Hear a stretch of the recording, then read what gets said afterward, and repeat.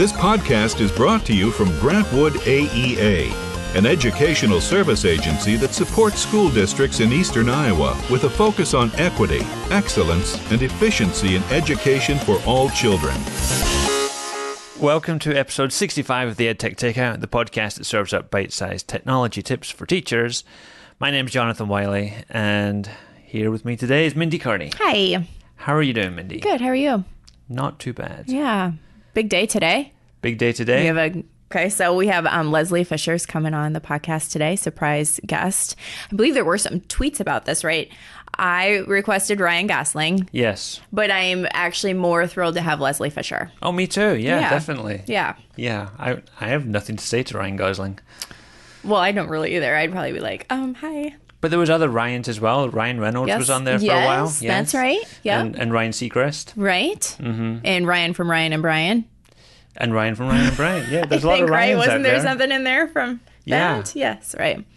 News and follow-up? Yeah, okay, let's jump in before we talk to Leslie. Okay, sounds good.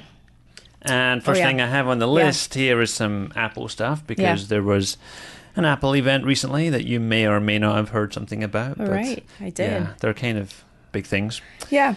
And there's a new iPad, which may be something interesting for schools. Absolutely. But I wouldn't get too excited about it necessarily because... I love your honesty. Yeah, I mean, this one is basically exactly the same as the last one. Yeah. Except it's got a 10.2-inch screen. Okay. Up from 9.7. And it also supports the smart keyboard. Okay. But everything else is the same. It's also a good price. And the price is the same too. Yeah, right. Yeah, but so it's $299 for schools, which is a good price. Mm-hmm. But it's the same processor, it's the same materials, it's the same everything else basically. Same software. Yeah. And the iPhone 11 came out. And iPhone 11 came out, which is pleasing for Mindy. It is. I thought I had an iPhone 8, and then my son tells me yesterday, no, Mom, you have an iPhone 7. So I looked it up while I was talking to Wiley before we went on the air, and I'm like, it's time. It's time. I'm ready anyway. There's a few generations in there that have passed you by. A few, yeah. And I have always missed out on having that nice camera that the iPhone has. I always feel like everybody has all these really nice pictures, and the camera on the iPhone 7 is not fantastic. So that's what I'm really going for. So you will have 2 cameras on your next phone. Right? So, well, and Tate said to me, that's my son, Mom, are you getting the one with 3 cameras? And I'm like, whoa, that iPhone 1 to 3 like is a lot. $1,200 or something like that. So, yeah. So, normal lens and a telephoto lens. Yeah. So, I don't, there you go. I'll have to play with that. Mm-hmm. I'm going to go from, I'm not going to know how to use it. And use and follow up on the next episode. Has Mindy got her new phone? Yeah, we'll see. Has she taken any pictures with it yet? Yeah, I got to figure out how to get one first. But yeah, that's the plan. And to go alongside those, iOS 13 is being released on September 19th, which is only a couple of days away as we record. Yeah. Have you gotten, sometimes you get in on the early release of this, so have you been in on it? Yes, I have it. Do you have a sign in blood? Can you talk about it or not talk about it? Yeah, I can talk about it. Right. I mean, it works. It's fine. It's pretty stable. It's works. Stable. Good. Okay. Yeah, there's new features and things to play with. I like things on my phone, for instance. I like there's a new CarPlay. Do you have CarPlay on your car? Yeah. So there's a new layout for CarPlay where you can see things like the map, as well as like your music or the podcast thing at the same time on the same screen. So like a multi-view.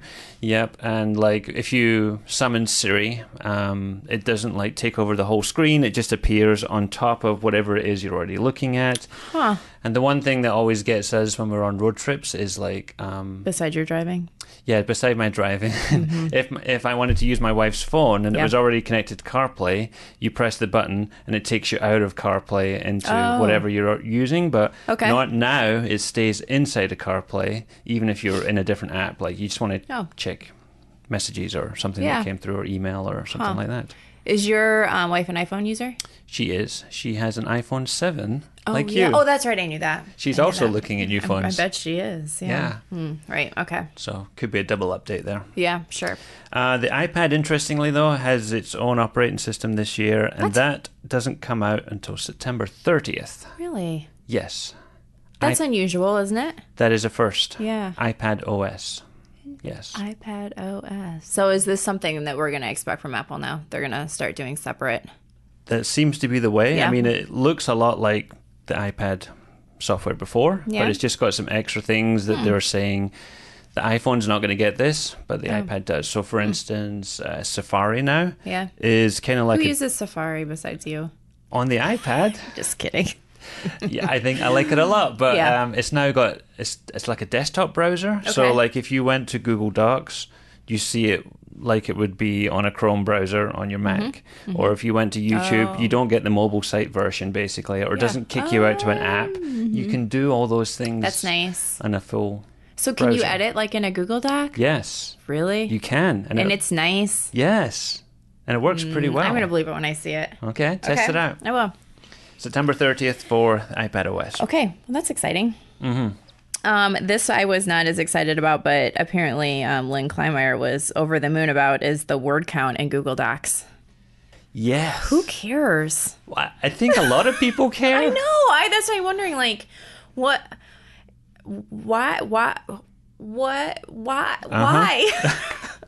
I'm just curious about what situation that matters. But I mean, you must have been in a scenario where you've been told to write 500 words or 1,500 words oh my God, or are we something. still doing that in education, though? Oh yeah. You think we are? I did that in like my master's degree when I just did that. They're like, it has to be this minimum word count and stuff. And so it has a live word count in the corner of your screen that you can check on if you want it. It doesn't have to be there. Yeah.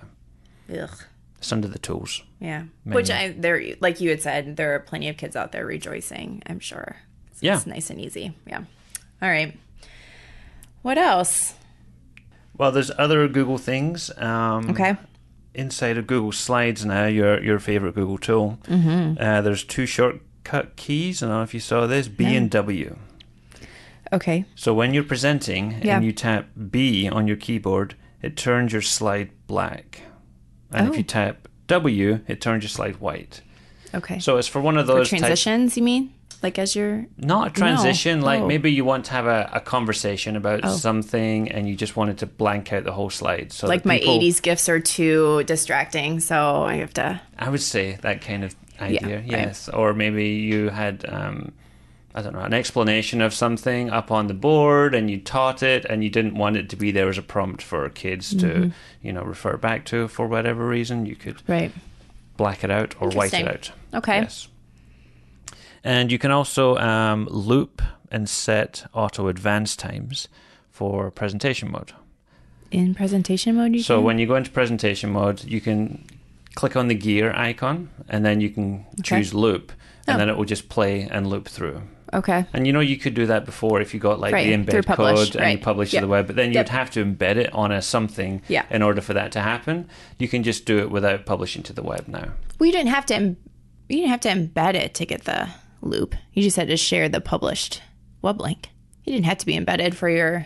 Right, okay. Yeah. I mean, those are just your settings when you go into publish. Yep. Right. Yep. So now you can set that like as you're presenting. Yes, right. and without presenting to the web and that kind of thing too. So, so a couple of little things. Okay, all right. And there's also, I saw a video because we talked about the rubrics in Google Classroom recently. We did. And that beta that you could sign up for. Yeah, which you... I signed up for it. You're like, oh, that was easy. It came back in an hour and said, you're in. I went, oh, all right. Now what? But Richard Byrne has a video, a walkthrough video of what that's like. And I thought I'd add a link to that if you want to see it. Sure. Interestingly, he said the drawback to it is that you can't reuse an old rubric. What? So you have to do... Come on, Google, you have for to real. do all your rubrics from scratch right now, anyway. It's in beta, so hopefully that's feedback they get. But, if you're doing like rewriting an essay and you've got the same type of grammatical things you want from people or the same type of sentence structures and things you're looking for, that you have to type all that out from scratch. That's dumb. Yeah, I agree. Yeah. Yeah. It'd be nice, too, if you could, like, at least import it or something. You know what I mean? Like, just attach the doc you've already created and it just imports it all in would be nice. That would be good. So, Google, since we know you're listening, that's dumb. We've made such a big dent on their stuff in the past. Yes, so. Truly we have. Mm-hmm. All right. Well, that's good to know. What else? International Podcast Day is coming up. couple of weeks. We'll take any suggestions. So right now we're trying to come up with a topic for that day. Yeah. Anybody have a suggestion? Do a bonus episode on September 30th. Send us some ideas because we're both super busy. And so we're like, oh, what will we do? What will we do? I had an idea, but maybe I shut it down. I know. Well, because... Can I share what you wanted to do? Sure. All right. So Wiley wanted to do a Tech Nugget Day. And I said, we have to save that for National Nugget Day.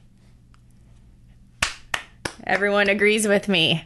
If you want a Nugget Day on September 30th... Nugget Days are hard. Let us know. Tweet at Team Carney on Twitter and tell her that you want the nugs. Well, you can tweet all you want. Not going to make a difference.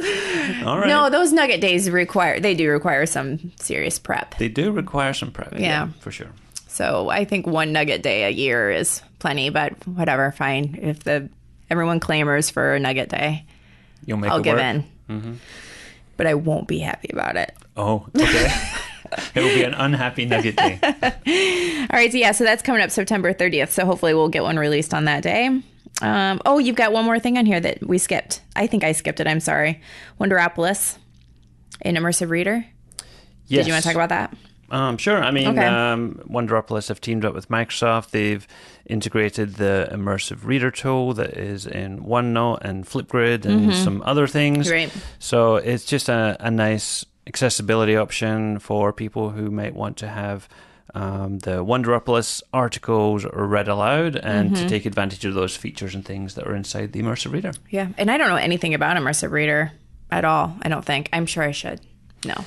So it lets you change the font size, the font spacing, and it lets you change the background colors. It will do things like highlight all the nouns. And so all of those tools now are built into Wonderopolis, the website itself. Got it. Okay. You can set it so that it does like, I don't know, used to have these cards and things that kids would use that were highlighted one line at a time as a card with a hole in it or something. And so it'll do that, and you can choose how much it shows at one time. Like a shade of sorts or something, right? Yeah. Nice. So, nice tools to have. Yeah, hopefully that continues. It's always good to see that kind of stuff. It's nice to see tools smashing together. There's a lot more of that right now, isn't there? Yeah, Wakelet's doing a lot of that too. I mean, and we've talked a lot about how there's just, people always want to know about what's new and but I feel like there's less of that, but the tools that we've come to rely on are getting better because of those integrations. Agreed. Right? Okay. Work for the common good. Which is why Tech Nuggets is so hard these days, it seems like. Yes.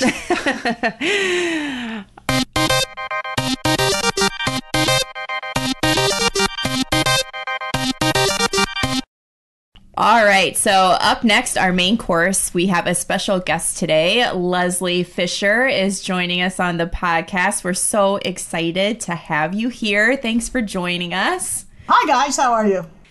So do you want to tell us a little bit about, Wiley said something like, oh, we should ask her about her origin story. I'm sure she's a Star Wars, watcher. Superheroes, the Avengers. What is your origin story? Can you tell us? So thank you for asking. I have an interesting way that I ended up in EdTech. And even when I was in college, I never thought I'd end up in EdTech. First, let me say, I did not enjoy a moment of school. Turns out I struggle a lot with reading, with taking in a lot of content. And that really just was an issue for me all for school. And it really wasn't even diagnosed until college. And even then it was slightly misdiagnosed. And I learned that in April. So we'll put that aside and then we'll talk about the rest. I was a music major because that was one thing I did well all through school. I was actually a really good musician. I sang, I could read music really well. It made sense to me to read music when reading words didn't make sense to me.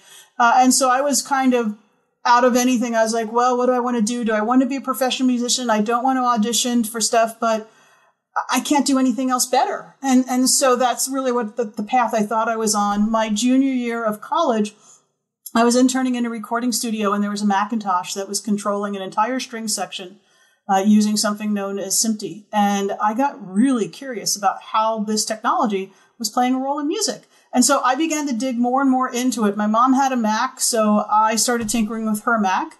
And she said, stop tinkering with my Mac. If you really like this thing, go and get your own. And, and it was so funny because that sounds like a pretty daunting thing. And I remember walking onto the USC campus during their back to school sale, and there was this huge Apple set up. And I was asking, I guess, way too many questions because I was offered a job right on the spot to be a USC student rep. Nice. And it turned out I was talking to the Apple representative for USC, and she really wanted a female student rep. So she goes, I can only pay you $5 an hour. You're going to be doing anything from running price lists to different offices to talking and answering questions from students. I can only give you $5 an hour, but you get a free computer every year. So my mom always loves the fact that I came back with not only a Mac, I came back with a job. Yeah, right. So, and that really changed my focus because I began to see this world of technology. And at then it wasn't even assistive technology. If we think about it, it was simply a computer. But I saw this computer and I got really fascinated with it and realized that I wanted to pursue it professionally. So I dropped out of the music school. There really wasn't a geeky major at the time, and got a communications and business major and went straight to Apple. So it was in college that I was diagnosed as being dyslexic.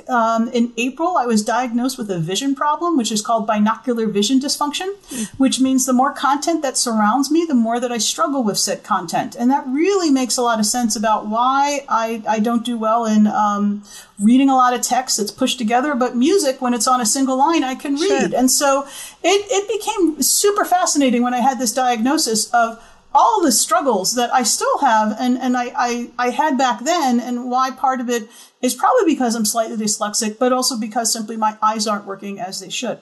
So really the reason how I ended up doing what I'm doing was my time at Apple. I was doing a lot of presentations. I was a systems engineer in K-12 education. I would present about Apple technology.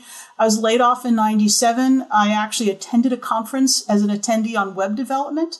And it was a conference I knew from my education time, and the presenter never showed up. The conference coordinator said, hey, saw me in the audience and said, can I have you teach this class? So I actually taught an advanced web development class that I paid to attend. Oh. And I taught it.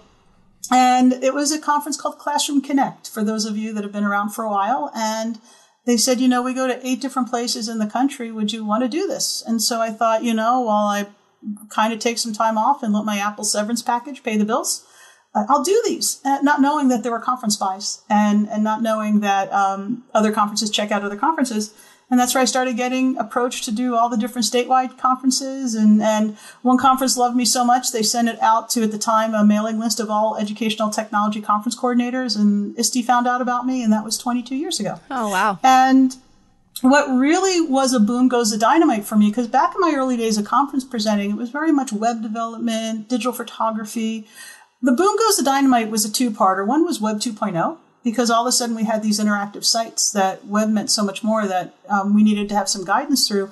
But the personal boom goes the dynamite for me was the iPhone, because all of a sudden now I had maybe 5, 6, or 7 different apps that did the same thing. And I could adjust it to my learning style and to what made sense to me. So one app that I might struggle with because all of the content being as it is, and another app that I was fine with. And that's when I really realized, hold on, I get to talk to educators for a living. Maybe I can try to talk to them what I think are some of the most engaging technology that's the easiest to implement. So if they have 5 different versions of me in their class, it's not going to be a daunting task to try to implement 5 different ways to get the same thing done and embrace what we now call individual learning. And so for me, education my time in school would have been really interesting if we had mobile technology. I don't know how much of a whole learner I would be, because I think I would have been addicted to the device. Mm-hmm. But it really has become kind of like my honor to be able to help educators navigate what I think are some of the most engaging technologies out there for students that are easy to implement for the teacher. And along the way, it's been really interesting to identify kind of the things that kind of caught me up along the way and why it's shaped and made me the presenter who I am. That's really interesting. It is interesting, yeah. I feel like we're on a kind of a microclimate now where I'm going to pick up on something you just said about your learning difficulties and things, that the assistive technologies and all the AT tools that are coming out now are really becoming a lot more powerful, and there's great stuff out there, isn't there? So what kind of things do you enjoy seeing? Well, first of all, I mean, the first thing, anytime a new operating system comes out, I go straight to the accessibility features because that's some of the coolest features out there. Right. I mean, if we look at, we got iOS 3 coming out in 2 days, and if you look at the assistive features in there, one of them is voice control, where you can literally send text messages like you can never before, open up apps like you never could before. And I learned an interesting stat that a lot of times if you design for one, the greater good will benefit from it. And so I love all the assistive stuff that's coming out because it's putting focus on a group that has needed focus, honestly, before us. And it's also helping us in the time as well. So probably one of the biggie ones for me is Microsoft's Immersive Reader, which is one I discovered last year. I'm not sure if you guys are familiar with it, but it lets me take any text and put it into, it's BYOD happy, and it will let me change the size of the text, the font, the background color, highlight adjectives, nouns, verbs. There's a picture dictionary, so I can click on it and it will pop up a picture of the item. I could click and hear the audio of that word, and then I can click and hear the entire thing read to me, and then I could change its language. So not only do we have a solution for someone who might be ESL, we also have a solution for someone who's a struggling learner. And I love doing this for a bit of the wow factor. I can understand why teachers are teachers, because when they show something to a student and they get that look and the light bulb goes off and that student's engaged, I think it's one of the best feelings out there. It really is. And so I like to get that from a teacher. And so I do look for those things that will just make their brain explode. And for the past year, I've been showing Immersive Reader, and to watch educators' faces when they see it for the first time, to just have them stare at you, because you know that it's going to impact a student. And in a lot of cases, it might impact that very teacher or their kids at home or family. It's one of those universal across the board ones. So I mentioned this on a different podcast, that if you told me a year and a half ago, I'd say the word Microsoft, I'd go, did I lose a bet? What happened? But they're doing some amazing things in the idea of inclusion. And if you talk to them, they'll say it's all about inclusion. And I really think we're getting to a point where technology is beginning to level. We don't see these amazing releases anymore. We don't see these things where we all stop and we're like, can you believe this? They might be those little micro moments, but not overall. But when we look at accessibility, that's a completely different story. We're coming out with things in the accessibility department that is just life-changing and groundbreaking for the people that need it, and possibly for us. The word even's wrong, but especially if we communicate or we teach with those or we interact with those people that need those tools, it's opening up those areas for them. And that's so exciting. Yeah, and I think part of it is expanding our definition of accessibility, when before we were like, oh, this is only for the special educational classrooms and things like that, where all kids can benefit from some of these text-to-speech things or other tools out there. Mm-hmm. Well, yeah, and I don't. I'll just jump in. Sorry, real quick with this story, because I'm going to say the M word again. But yeah, Microsoft. One of the things, if you really want to help out an EdTech presenter, is to keep the EdTech presenter educated. And so Microsoft does a really good job at, hey, have you heard? And I love this. And one of the stories they told me about was in Windows, the two features that Wired gave the top 10 of. 2 of them came directly from people with accessible needs that said it would really help them.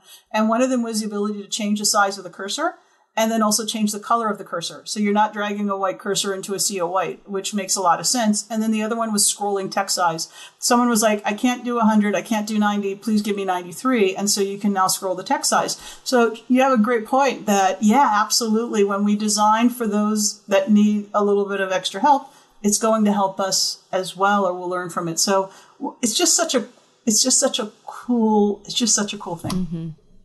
So you've talked a little bit about all of the sharing that you do, and Wiley and I have both seen you present. We think you're fantastic. Thank you. We both love your presentation style. So you travel a lot. You go to a lot of different conferences. What would you say are the best EdTech conferences that you've been to? That you would recommend to other teachers who are, looking to spend, their one conference they get to go to every couple years? Where would you send them? And is this like picking your favorite child or not? I was about to say, you took Careful. that line Oh, from I did? me. Oh, I'm sorry. And it's okay. It's fine. As someone who gets hired from these conferences, they're all fantastic. Yeah, right. But I'll tell you, here's how I would say that is, how are you with your level of knowledge in technology? Because I think if the first thing you do is you go into an ISTE, you're going to be drinking from a serious fire hose, and you're just going to be bombarded, and you're probably going to walk out and your brain's going to hurt. I would say look for one of the EdCamp events. I mean, those are awesome. Start locally, start organically, find an EdCamp event at your local state and be part of that. They're not going to be perfect, but they're a lot of fun. And most of the time they're free. And then also, if someone says to me, I'm thinking about getting into presenting, go to an EdCamp, present in an EdCamp, see if you like that. So I would say to start at those EdCamps. They're super small, but they're customized and they're a lot of fun.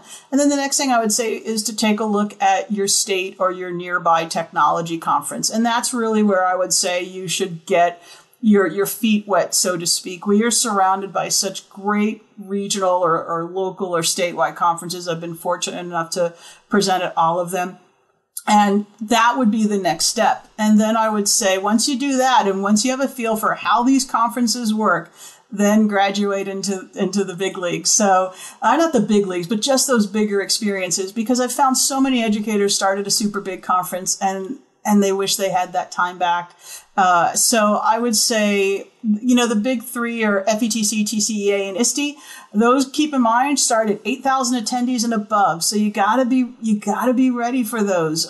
If you want to talk regional, the GAETC conference in Georgia is just a fun-loving group of people, just fun Southern hospitality. Then you have Michigan, McCall. That's another just amazing conference. And now, once again, it's like picking children, because I'm like, I know I'm missing some here, but there's I would say start small and work your way up. ISTE is like drinking through a fire hose, but you're not going to find more content anywhere. And if you do decide to go to ISTE, and this year it's in Anaheim, so I don't fault anyone that is going to go to the brand new convention center that is literally steps away from Disneyland. I think it's a wonderful opportunity to spend part of your summer. And it's your first ISTE. Don't kick yourself in the butt if you make some boo-boos along the way, because it is a very large conference to navigate. So don't feel bad about that. But I really feel like an ISTE should be part of, you need to try to get to like an ISTE, an FETC or TCEA at least once every 3 years, once every other year. And then after that, look at your region conferences. We have a lot of good ones around. And then feel free, I'm sure they reach out to you, but also reach out, they can feel free to reach out to me and say, I live here. What conference would you recommend for me? Because we're lucky.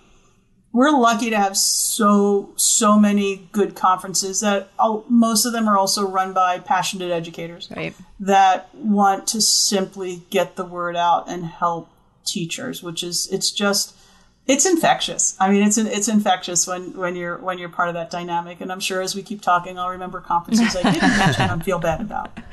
So when you're presenting at conferences, one of the things I see you do quite a lot is you'll start introducing a new tool or an app or something, and you'll say, raise your hand if this is new to you. And then you'll know how much detail to go into or how much not to, and things like that. But what kind of things are people most unaware of? What are like the best kept secrets that are always getting good bang for the buck when you're showing these things? Well, first of all, I want to explain why I do the hand raise, because a couple other presenters have very politely said, I've totally, now that you've explained the hand raise, I have taken it from you. And I'm like, I want you to. Raising your hand, first of all, engages an audience instead of them just sitting there and you don't know. And I say, be brutally honest with me. If you know something, tell me you do or tell me you don't, because I would feel bad is if you went to a technology conference, paid money, and you knew every single thing that came out of my mouth. And then also based on the percentages of people that raise their hand, I know where to send my focus. So for example, if I say Flipgrid, how many of you have heard of it? And most of the hands go up. Well, then I don't need to go over what is Flipgrid. And then I can take those 5 minutes and instead go over some of my favorite tips and tricks. And then say, if you don't know what Flipgrid is, fine, raise your hands again, everyone, look at them, ask for the 5-minute version or look it up. I'm sorry I tossed you under a bus, but it really lets me dial in the type of content that I deliver to the audience. And so that's why I do that. And it also keeps the audience engaged. And so I really appreciate people that are honest, because it's interesting how we struggle with, I'm going to admit that I don't know something. Yeah. And we're getting so much better compared to the time that I was, or you guys were in school with that. Now it's almost kind of cool to say, I don't know. And anytime I don't know something, I always say, please educate me. And it's some of the best 3 words that come out of my mouth is because I know I'm about to learn something new, and that might help me and others. In terms of what's out there, I'm going to go back to, I hate to say, I'm going to go back to another Microsoft product, and I'm going to say Microsoft Translator, because it's one of those that when I show it, people automatically go into the space of Google Translate, and there's absolutely nothing wrong with that. Google Translate's a great app. Microsoft Translator, though, has a feature in it that lets me as a presenter say, everyone join with this code. And when they join with the code, they select what language they speak, and then I could speak into Translator, and then it can broadcast out into AirPods or wherever, or even just text, whatever language they selected. So I could have 4 different languages in an audience, and I could be speaking, and it can be delivering in 4 different languages. And when we talk about our really awesome melting pots of classrooms that we have now, and it's another thing I just want to say randomly is, if you have kids that speak 4 different languages in your classroom, you have 4 different learning opportunities about culture. And I think it's a great way to include those people is you have right there, you actually have a pen pal like sitting right next to you. Yeah. Me too. So that's what this guy is. Yeah. And we should take better advantage of that. And that could be that student's it could be that student's uniqueness for the class is, there's so much, opportunity there. But you take something like Translator, and if you have 3 different languages spoken in the class, is it perfect? Oh, heck no. Is it better than nothing? Absolutely. Sure. So I would say that would be one of, my favorite little hidden ones. And then the other one, and I start with this all the time. If you see me present, I mention it every year, is Flippity. And Flippity just takes a Google Sheet and it turns it into so many different things. I think 23 different things or something. And when I have a new audience, like for example, if a school brought me out to do PD or a new conference, I know there's a good chance not a lot of people have heard of it. And when all the hands go up that they haven't heard of it, I'm always like, oh boy, I'm going to win them over. I'm going to win them over just with Flippity. And then the last one I'll say, and this one is I'm going to plead guilty to, is going back and looking at applications that you thought you knew. Yeah. And keeping up to date with them. Yeah. And this one I'm going to plead so guilty with that I assume, and you know what they say about assuming, you assume that you know everything that's in the feature set. And then you go back and look at it 3 months later. These guys have to make money somehow. And they make money by updating. And so, for example, Kahoot, I think everyone knows, and I say to people jokingly, have you been Kahooted lately? Don't worry, I won't Kahoot you. But I'll go into some of their newer features, and people are absolutely unaware that those features exist. So always go back and take a look and see if there's something new. And these companies do a really good job of just throwing it at you right on the intro screen of what's new. So the last time I saw you present, I think it was at ISTE when we were in Chicago, I think. Chicago! Yeah. And at that time you were sharing a lot of AR, VR stuff. And we've done a lot of AR, VR stuff here at the agency with our teachers. And I've always kind of struggled as far as just the real critical thinking portions of AR, VR. But because you're usually on the cutting edge of that, where do you see the future of AR, VR going? What's something that you think is really going to stick around and be beneficial to students and teachers?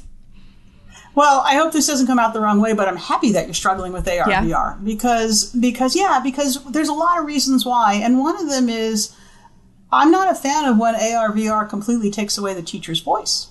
And so in the role that you guys are in, some AR, VR is so immersive, it's supposed to be off goes the kid, and then the teacher really becomes not even a guide on the side. They could be there. I mean, I have so many selfies with me, someone with a VR headset, and they don't know I'm taking a selfie because they're so immersed. Right. And I know there's a good reason for that in some VR, but I can understand how that kind of takes away the teacher voice. And then the other thing is the digital divide. And I think that's the big struggle that we're going to have. And we're going to continue to have with AR and VR. We need a mobile device. How many kids are coming in with a mobile device? Oh, then we can share the mobile devices. Good luck sharing a brand spanking new iPhone with another kid. Most kids are going to go keep your paws off the phone. Right. So we could come in with the best of intentions of that, but it's going to kind of get messy. So yeah, we're going to keep seeing this. And I don't really think there's much we can do about it until time passes a little bit. And I think as time passes more and more, I think we're going to start seeing, AR and VR become more commonplace. And then also the devices, for example, Chromebooks with front and rear cameras that run Android will fill the gap. So I would think one of my favorite, because it's got to be real world educational. And I think one of the newer ones that I'm such a big fan of is the augmented reality in Flipgrid, because it lets you guys just give such an easy example of what is augmented reality.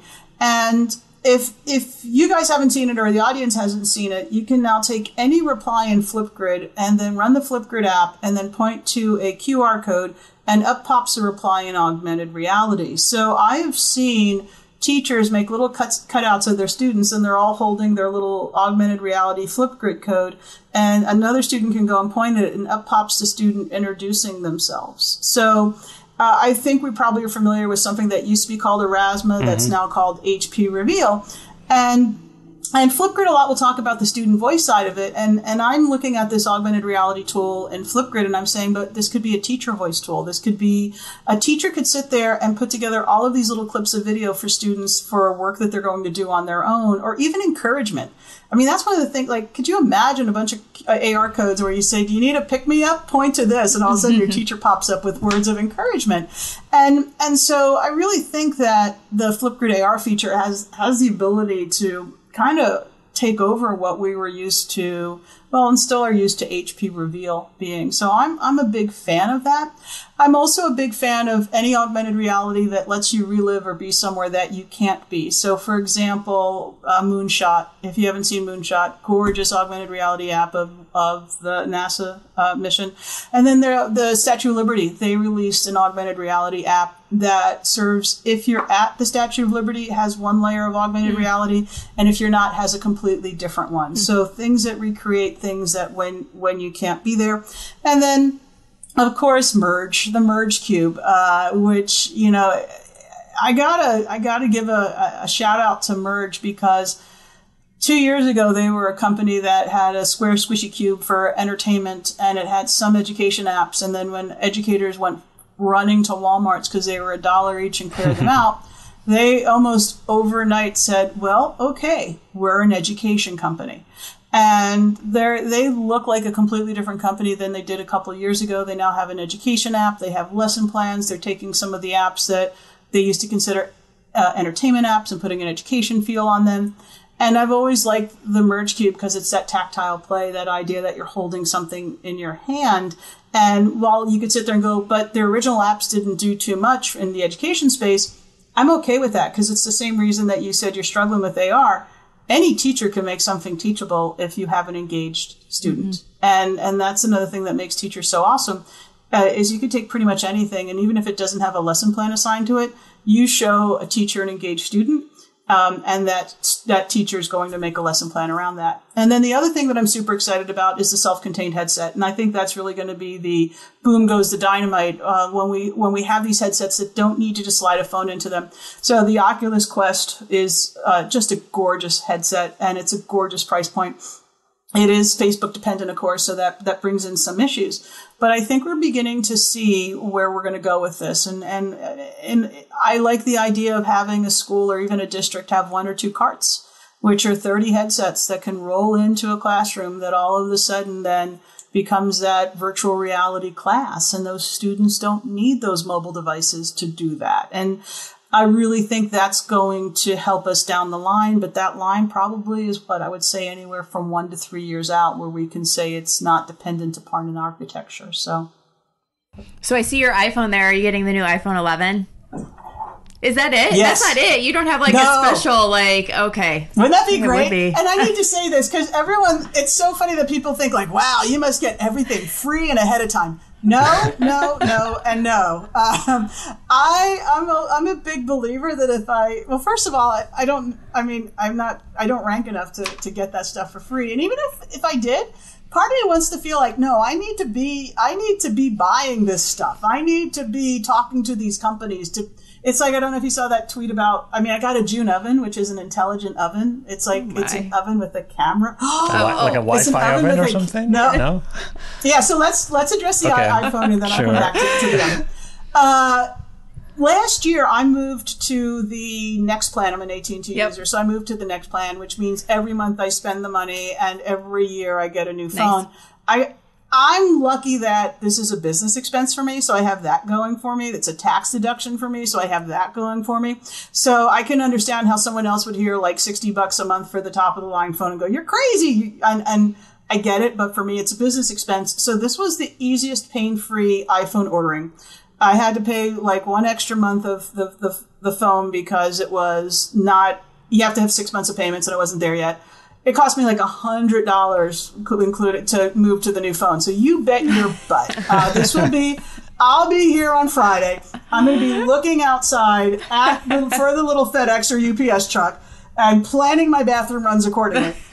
And I can't wait. It's a really minor upgrade on the iPhone 11. The biggie for me is going to be the video feature. Mm-hmm.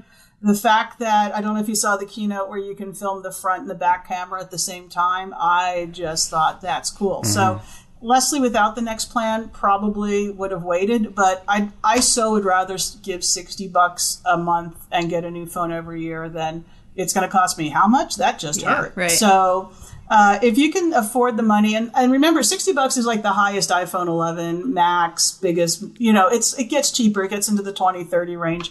This was a painless upgrade, and I'm impatiently waiting for that phone to tinker with the video. But okay, so now let's go back to the gadget thing, because it's just a perfect example.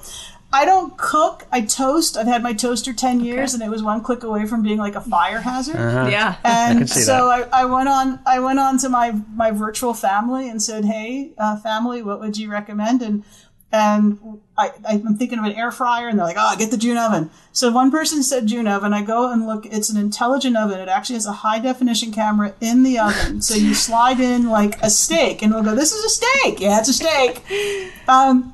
How do you want it? What do you want? Medium rare. And so you put the temperature probe in, and it does its thing. Put potatoes in. Oh, these are potatoes. Okay, I got it. No way. And so it'll go from like sear, broil, bake mode. Like when it cooks a steak, it like changes all the modes That's awesome. That you have.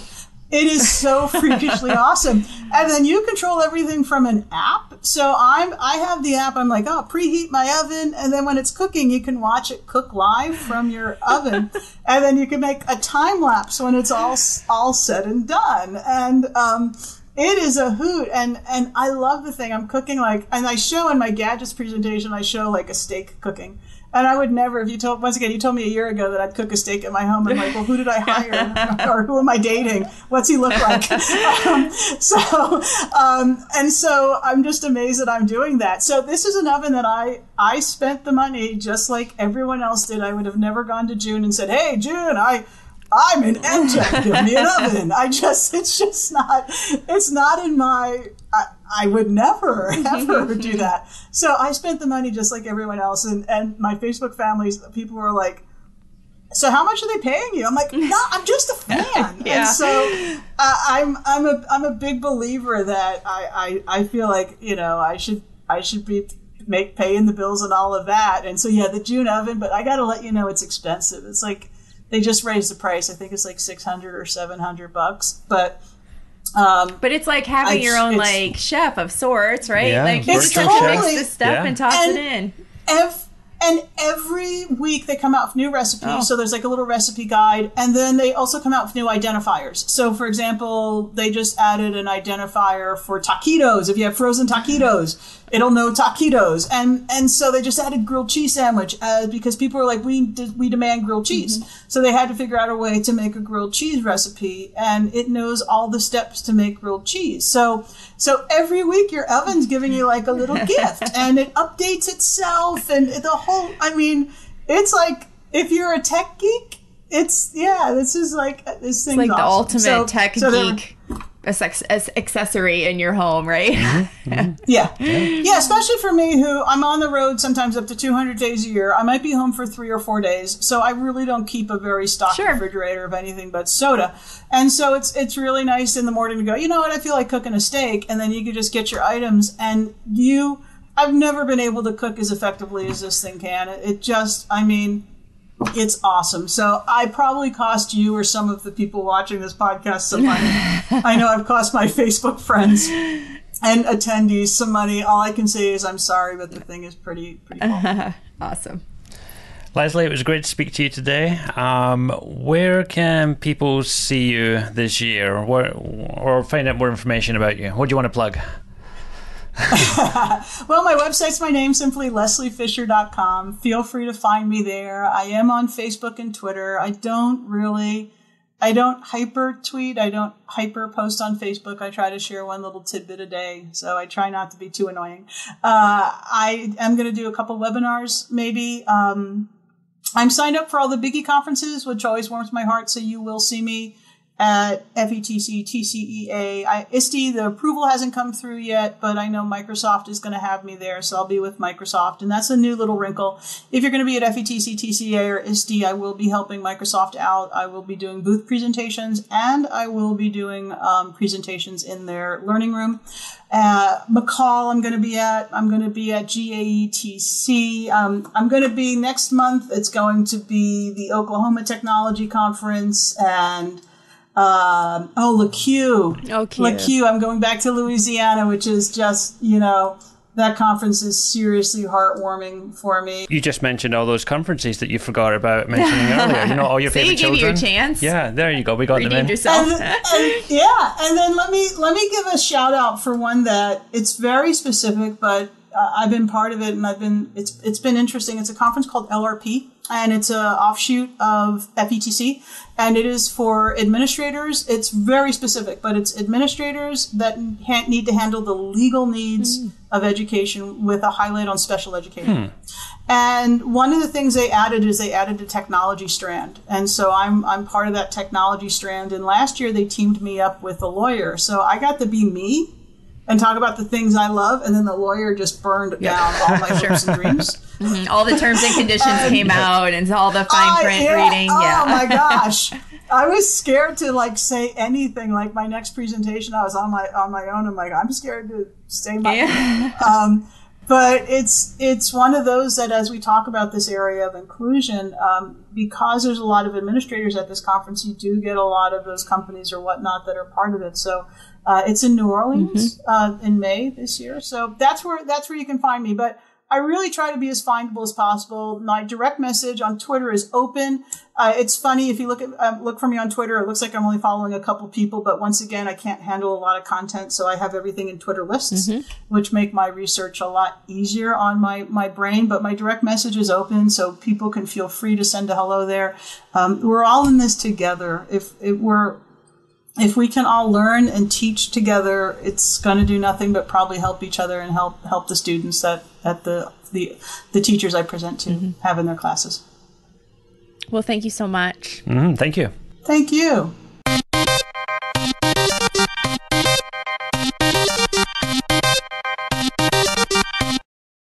So up next, my favorite part of the show is Tech Nuggets.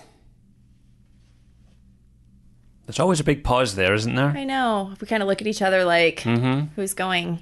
Well, your nuggets are first, so I think you should go first.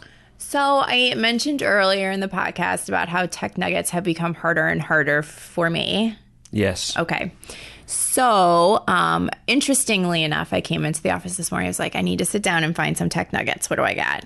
And I started a conversation with Julie Freed, and she was looking for how to do something. And I was like, Julie, you know how to do this. And she's like, no, I didn't. And in fact, you didn't either. You had 15 steps to do this tech nugget. So I had an alternative method. Yes. I wouldn't say 15 steps. It was the 15-step program to Shift Z. Okay, so here is my tech nugget. If you are in your Google Drive and you want your doc or your slides or your sheets or whatever to have a home in 2 different places, you do not make a copy of your doc. You put a placeholder in both. And the way I explained this to Julie, which made her understand, is when you're playing backyard baseball as a kid, you've got 6 kids to play, so that means 3-on-3. When you're on second base and it was your turn to bat again, you called Ghost Runner, and your imaginary person is on second base and you go to bat. So you're technically in two places at once. That's what Shift Z does. You can have two places at one time, but it's not two copies. So she started calling it the Ghost Doc. That's what she called it. Well, I'm glad you didn't explain it to me that way because I still don't understand. Well, that's because you don't play baseball. Correct. Yes. All right. So the way you do this, you go into your drive, you highlight the doc that you want to put in a different place. You want it to have a placeholder somewhere else. You highlight it, you click Shift and Z. And then a little prompt pops up about where you want it to go. So you'll choose like My Drive and then choose whatever folder you want it to go to. And it will say, instead of move here, add here.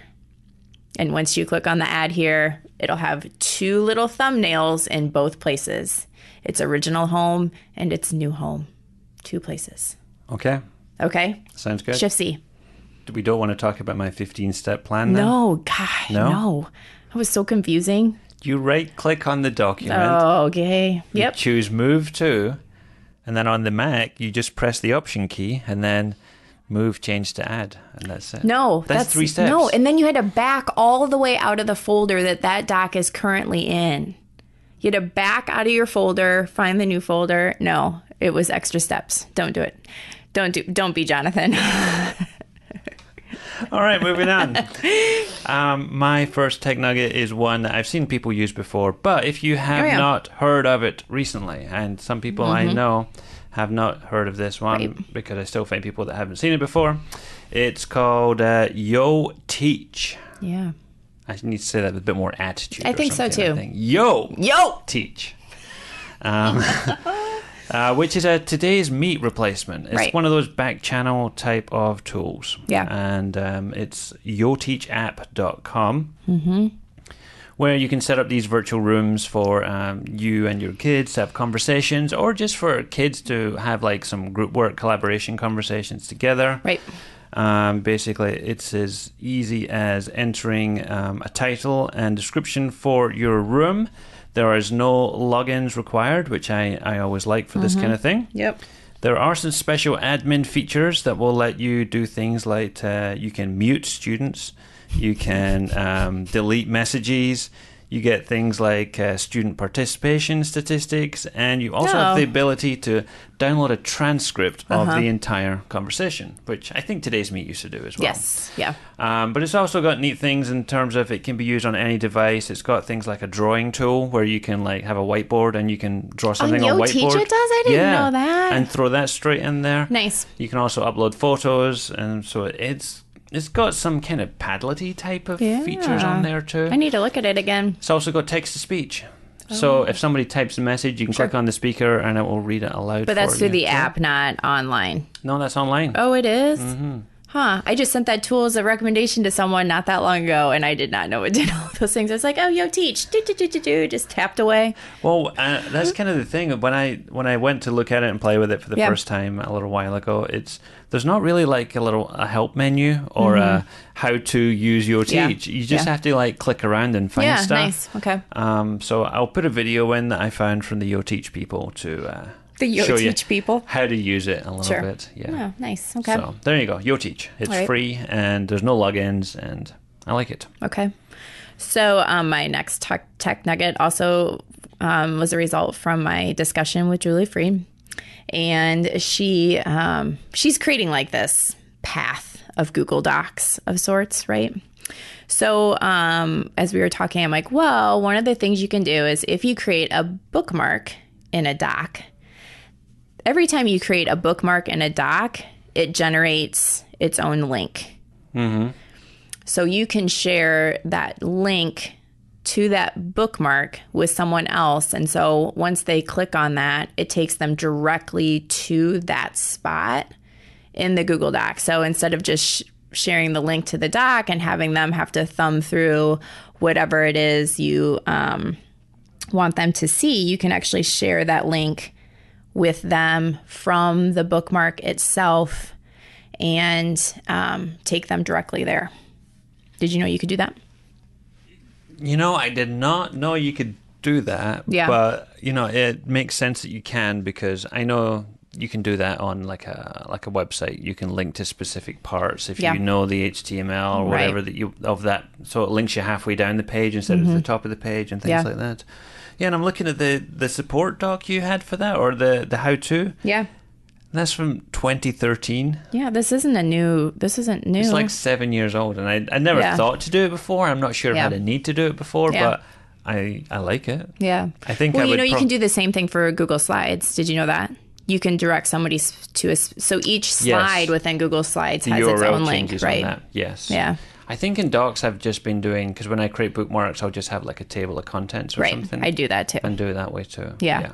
But she had so many different docs going in so many different directions, and she didn't want to recreate her docs. So I'm like, well, you could just take the link for the bookmark on this doc and link it to a different doc, instead of doing all of this different work and copying and pasting here and there. So do you want to know how to do it? Sure. Okay, so you have to create a bookmark first. And if you've never created a bookmark before, you just go up to insert bookmark. And then when you have that, there's like a little blue icon that looks kind of like a ribbon bookmark of sorts, right? Okay. So if you go up to that ribbon and you right click on the ribbon, it's going to give you a drop down, and it's going to say like copy link address or something like that. So you just click on the copy link address, and then you've got it on your clipboard. Easy, yeah? Yeah, it really isn't that hard, but something that you wouldn't necessarily know is there, kind of like Shift Z. Yeah. Unless someone else happens to know how to do it. Cool. Yeah. Okay, I like it. Okay. Your nuggets are hot and fresh today, aren't they? Oh my. Can you say that? Thank you. Yeah. Mm-hmm. So, my last nugget is a feature I saw from the New York Times called Mentor Texts. So, I think this is kind of an interesting option for those upper middle school or high school ELA kids who are doing writing, because mentor texts, as I understand them, are like, example texts where you would analyze a text for its structure and how it's written and what the author was doing there. And obviously on the New York Times, they have, thousands of different articles from journalists who are writing about all kinds of different things. Right. So they've got this new feature where they kind of help you deconstruct some of these articles and help you look at some of the techniques and the literary objectives of those things to see how and why it was written. So at the start of each text, it has an overview of what the text is about, and then it's got some pre-reading kind of questions and things to think about as you go through and read it. And then it starts to pick out some specific points that you could have a conversation with your class about, or why the author wrote it in this way. And it links to, the original text for you to look at, as well as some other examples that are written in the same way from the New York Times. So. Yeah, it's interesting because I clicked on your link there, and it says, we also hope to incorporate your ideas. If you teach with Times Mentor Text, we'd love to hear what you use and why. Yeah, and they got that little feedback form down at the bottom where they're, looking to improve this, which I think is a good thing too. So. Yeah, it is good. Good job, New York Times. There you go. All right, so before we go, quick shout outs to some listeners who have been mentioning us on Twitter recently. So it would be remiss not to talk about Thomas Hammerland and Rachel Smith and Jonathan Thornton and Mike Mohammed, who I think we mentioned 2 weeks in a row now. Oh, okay. Yep, who gave us a mention on Twitter. So not only are they saying they're listening to the show, they actually say they like the show. I like that you have like in capital letters here. Well, that's super funny. I mean, there's a difference between listening to a show and liking a show, I think. So yeah. It's like saying a baby's cute, but you don't really say they're cute. They're like, oh, look at you. Oh, yeah. It's a way of saying that they're, I'll watch out for that one. Yeah. I am at Team Carney on Twitter, and Jonathan is at Jonathan Wiley. Our team account is at DLGWAEA, and you can use our hashtag EdTechTakeout to tag the show. If you prefer, you can send us an email to podcast@gwaea.org. So until next time. This has been the EdTech Takeout. We hope it hit the spot. For more information on today's episode, please visit dlgwaea.org/podcast.